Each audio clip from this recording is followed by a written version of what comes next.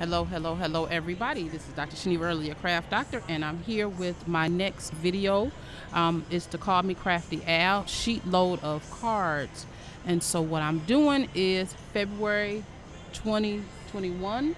This is a continuation of the 100 cards that I'm making for caregivers for my nonprofit organization. So this is the design that we're gonna make.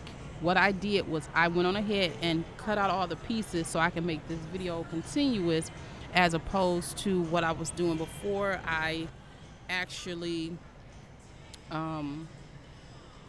stopped, cut out the pieces, that kind of thing. This time I actually just cut off the pieces so then I can make the actual card. Okay, so we're still using white card bases that I have from Crafty's Companion.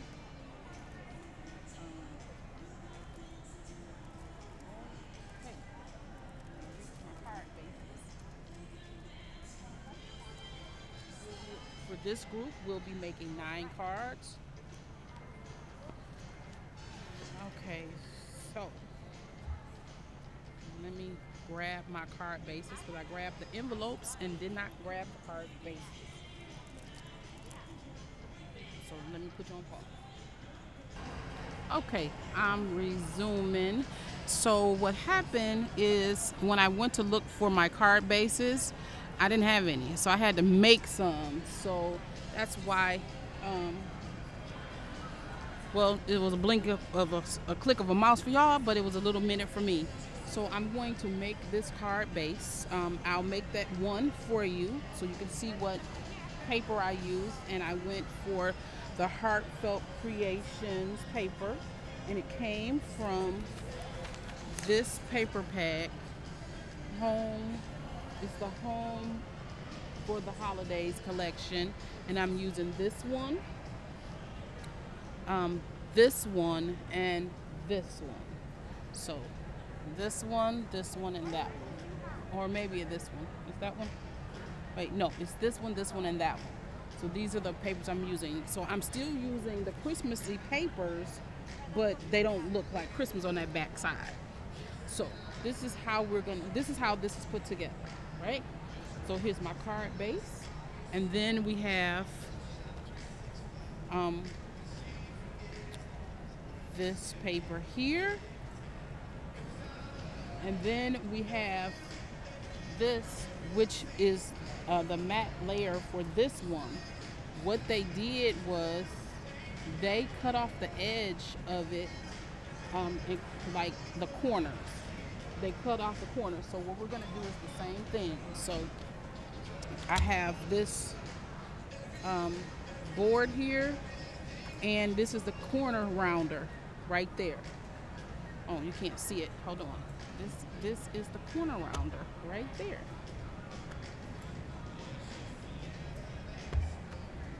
See that? It's the corner rounder. It don't give very much corner rounding. So guess what? I have my other corner rounder. Cause this, I don't know, I may not be putting it in far enough. Oh, I wasn't. That's why. I wasn't putting it in far enough.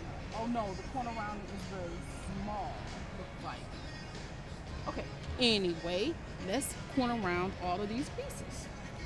This gray paper is kind of thin, so I can do a couple of them at the same time, because this is kind of a thin, this is a 60-pound vellum-like paper. And vellum-like paper was paper that back in the day, stationery people used to call it vellum paper, and it was not what we know as vellum.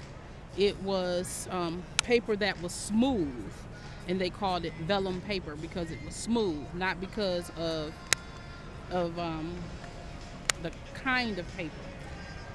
That is just what did I just do? I just rounded the wrong piece, but that's okay. This piece will be rounded. It's these pieces, which is the matte layer to this, that's supposed to be rounded. Okay, we gotta We're at the crop still, so let me put you on pause. Okay, sorry about that, y'all. It was the host that was on the mic. And so now this is what we're gonna do. This is how the card is going to look. So what I'm gonna do with this piece is I'm gonna corner around this one. So this one will be different because I mistakenly cornered around the wrong piece. So we're gonna corner around this one, so it will be this matte layer, then this matte, and this matte is going to go, they're gonna go like that together. Okay, and then we're gonna edge it on here. Oh, you know what? Not two pieces are gonna be alike. They're gonna be different. So we're gonna take these two pieces and put them like that, and these two will join together like this. Then we're taking this piece, which will be this piece here, and we're going to lay that right on top.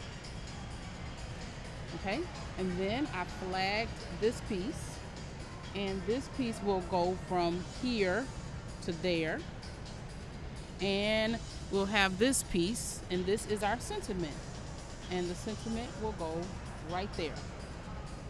I haven't decided what sentiment to put on it, so we're gonna figure that out in a little while.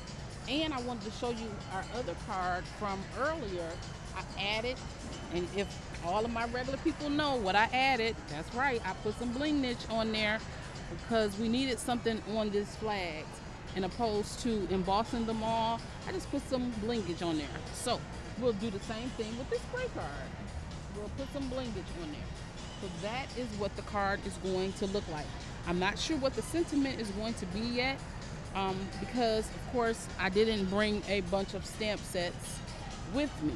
So we will put our sentiment on there when we get home. It's fine that I leave that piece or stamp it when I get home, because I can put it right in my MISTI and stamp it.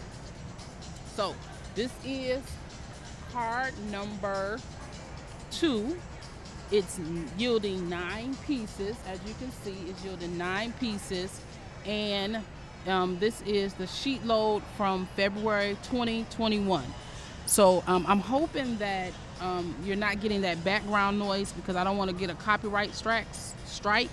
So I'm going to close out the video here, and I will see you in the next one.